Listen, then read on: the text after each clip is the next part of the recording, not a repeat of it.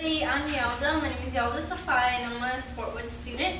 I'm going to be your YouTube. Hey guys, so I just got done with class and I figured since we just got this response and it's really quick to answer, I'll go ahead and do it while I have a chance. So, someone asked a question about uniform distributions. And again, I'm not going to reteach this, I'm just going to work on that one problem. So the problem they asked was, what can you tell me about the probability that you pick a number at random and it's somewhere between 550 and 1,000. And I think the setting of the problem is something about a ship or cargo or something like that. But it boils down to, what's the probability that this happens, given that the distribution you're dealing with is one uniform. So they got to tell you it's uniform. And the second thing is, you know that it's uniform on what range. So in the problem they told you it's uniform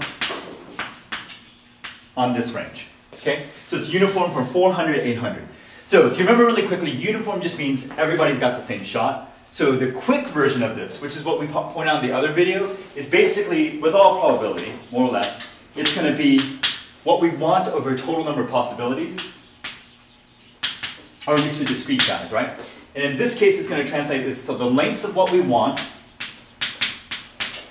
over the total length. So this was our shorthand for it.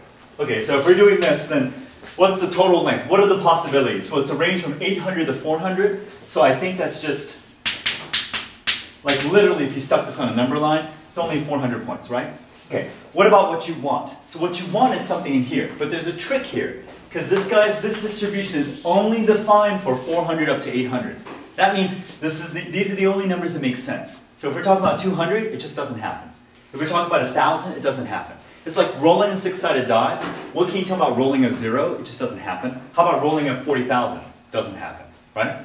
Okay, so let's try this out. So if I try this in, this range doesn't make sense. 550 totally makes sense. 1,000 doesn't make sense. But the highest number that does make sense is 800. So the question is really asking you what you want are valid answers, somewhere between 550 and 800, right? So what's the difference here? Just 800 minus 550, and now it's just arithmetic. So on bottom we get 400. Now just do the arithmetic and be done. To clean this up, I personally might do this if I didn't have a calculator and get something like 125 over 200, and I know that that's equal to dividing top and bottom by 100 because this makes sense. Something like half of this guy, which I think is 62.5, something like that. And then if you finish this out, this guy would be 0.625. Okay. This part doesn't matter. The point is, once you get to 25 over 40... So if you have any questions, don't forget, sportwoodprep@gmail.com, attention Yalda.